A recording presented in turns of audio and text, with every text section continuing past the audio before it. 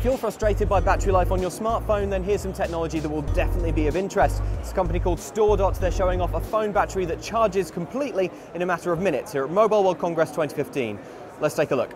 So we've seen Storedot's super fast charging technology before, but in the last few months it's been showing off a refined version with this new design. We're seeing it here running on this modified Samsung Galaxy S5. So this technology works because Storedot's batteries use a different chemical makeup than what we're traditionally used to. We've seen this phone go from 15% charged to 100% charged in just about 2 minutes.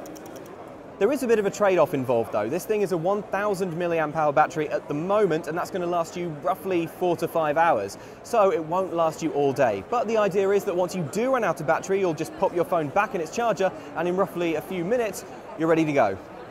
Storedot says that by the end of the year it's hoping to get a 1500 milliamp hour battery charged in just a minute, and it's also looking at ways to put its technology into electric cars. It says it wants to be able to charge a Tesla in 5 minutes.